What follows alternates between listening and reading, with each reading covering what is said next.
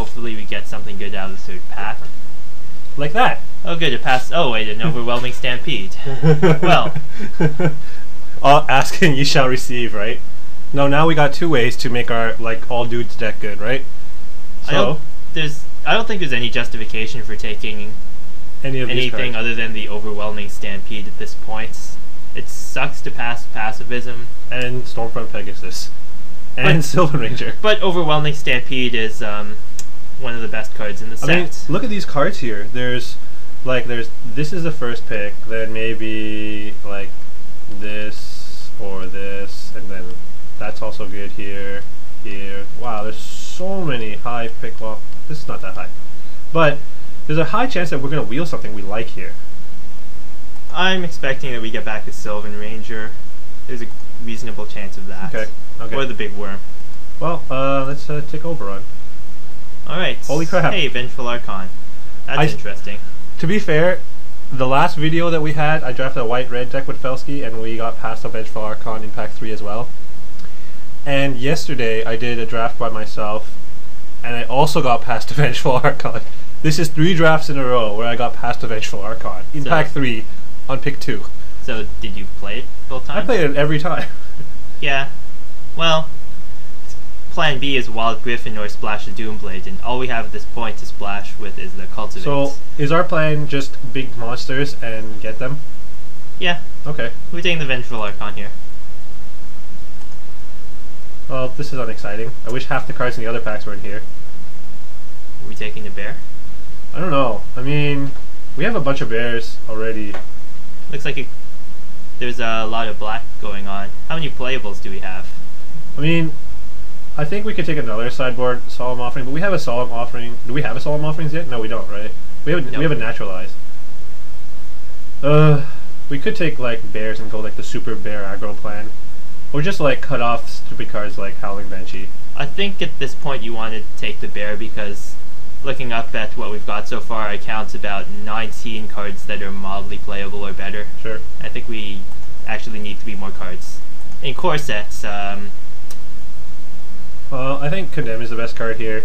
I mean, we have like 0 removal as is. Like we're splashing a Bolt as our only removal spell. Condemn is better than Excommunicate, and I'm not a fan of Yavimaya Worm. Yeah, I soured a lot on Yavimaya Worm. I actually like Excommunicate quite a lot. You like it more than Condemn? And I do. It does fit our pack. Not like Condemn that much, but this does fit our aggro plan too. Condemn costing 1 is kind of relevant. I mean, I like Excommunicate a lot more than other people. I think I've actually first picked it in the past, which is kind of sad, but I think it was correct. I think that Condemn is the best card here, but that people shouldn't look down on Excommunicate. Right. I'm gonna take it. I think we're taking the Condemn. Oh yeah, I should be cutting some of these cards so I don't have to look at them. Well, we got a bunch of Sacred Wolves and a cheaper Sacred Wolf. Well, a better Sacred Wolf in some opinions. Well, it comes down to Garrus Companion, or do you like Warlord's Axe? Not in this deck. We have a lot of stuff that ties up our mana late game. I don't want too many heavy things. High Hornet Sting, High Nature Spiral. I'll find the damn Canyon Minotaur. At this point, I see no reason not to take the Garrus Companion. You're right about the Warlord's Axe. Yeah, I mean, it's exactly what we want. We want a faster curve, and we have a bunch of nutty ways to like make stupid draws with our early creatures. So cheaper creatures are always better here. Oh my god. Okay, well there's Giant Spider and there's Giant Growth. Giant Spider is really good because it can totally shut down certain decks, like ours. And I mean, we also have like very limited tricks. Yeah, Giant Growth is very good with Garrus Companions. And in a white-green deck, it fits perfectly. You come out way ahead if you attack a Garrus Companion into a bear and you have Giant Growth. But I'm going to go on the plan of Giant Spider shuts down so many decks that... And we pass so many blue cards. We're probably in... Like, the deck that we're probably going to lose to is the white-blue deck. Yeah, it's either Giant Spider or Plummet, and Giant Spider is always going to be good. Yeah, I mean, it's a main deck card versus Plummet is a sideboard card. I'm going to take it here. And it kind of fills up our 4-drop slot. We're a little heavy, but it's not too bad considering we have Cultivate Land War Elves. We're okay. Alright, well, there's the Muddy Leap. That's the trick that I really want. Yeah. Goes well with our bears and our Garrus Companions. Yep. We have no other tricks at this point. I don't see a compelling other card to take. I mean, again, I see late pick Mind Rods. Maybe people feel differently about Mind Rod than I do. But anyways, like the rest of these cards are not that awesome, and Goblin Tunneler is a sort of funny like combo-y card in a niche deck, and we're not going to consider it at all. So just something to remember if you see like a bunch of Fiery Hellhounds. Okay, now we've got Nothing. nothing. So we could cut a Volshock Berserker or protect our Crystal Ball from Manic Vandal. Or you could take the Hunter's Feast and have it as a sideboard card in case you play against the Lava Axe deck. Yeah, no, I'm gonna cut this Volshock Berserker. We got a sideboard back to nature. We could hack the Cloud Elemental, which is pretty late. I don't like playing against this, even though we do have 2 Giant Spiders. Yeah, that's just something that we'd have to race. Yeah, I'm just gonna cut it. I don't want to play against it.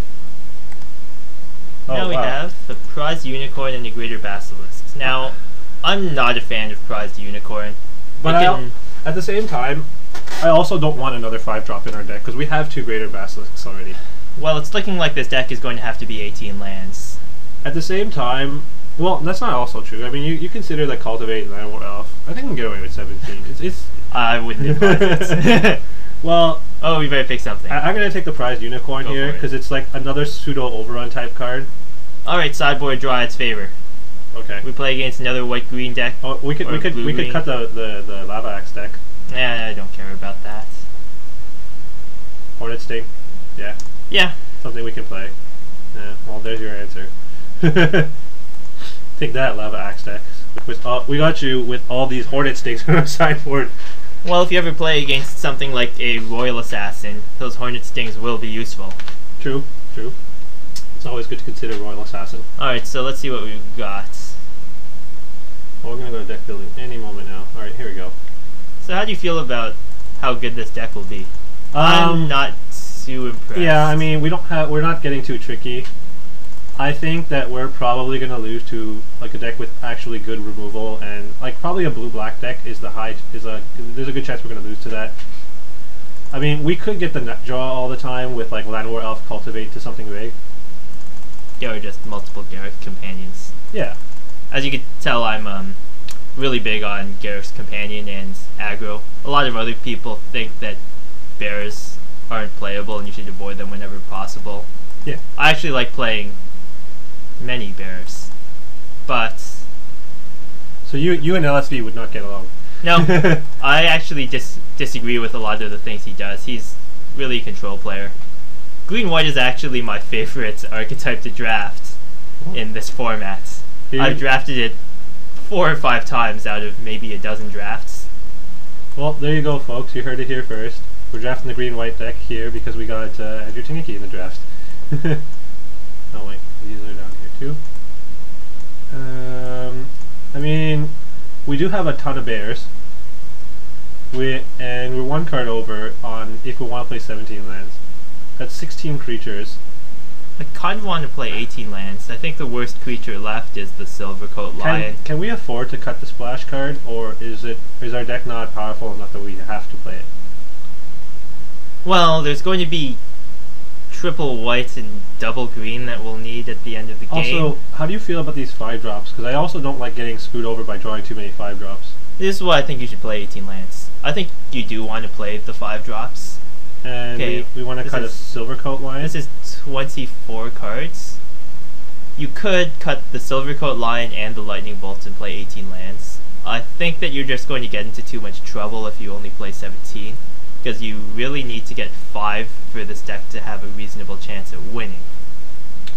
It's fair.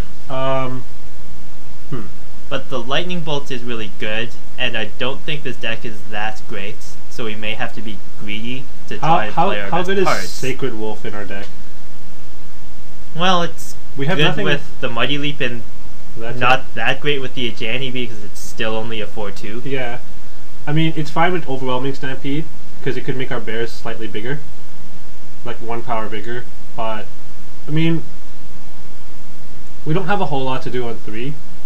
I figure that if we're lucky, we get to jump to 3, but then most of the time it's going to be playing another bear.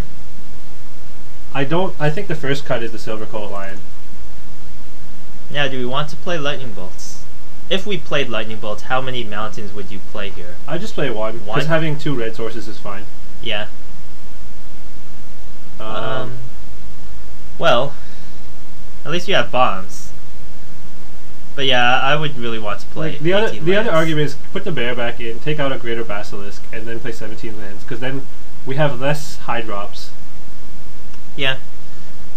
I think we should decide what this deck's plan is. Is this deck's plan to win quickly? I think it's a higher chance that we're just going to hit for small damage in the early game and win with one of our 2 rare bombs here. Yeah, if we need to survive till the end of the game, then we have the option. I think you want to play the lands. We have Vengeful Archon, and we have like possibly 2 other 5-drops that we can beat down with. So let's go with that plan. I'm going to go with 17 lands and less 5-drops. Alright, let's see how it works. And that's our color arrangement. Let's see what Moto says. 971. I think I actually agree with Moto for the first time ever. Yeah, that seems fine. Yeah. Green gets your other colors. Yep. The only arc requires 7 planes to get out our Vengeful Archon. Yeah, it's going to be a little bit ugly, but turn 7, we got a Cultivate and we got a Crystal Ball. We should be okay. Yeah, it's going to be a little bit sketchy. I still think that you should play 18 lands if you can in this deck, but I don't know what to cut. It would probably be the Silvercoat line if we did it. Okay. Well, let it be known, I'm good at opening a Johnny Goldbane and Vengeful Archon in the same draft, like twice. We will come back for round 1.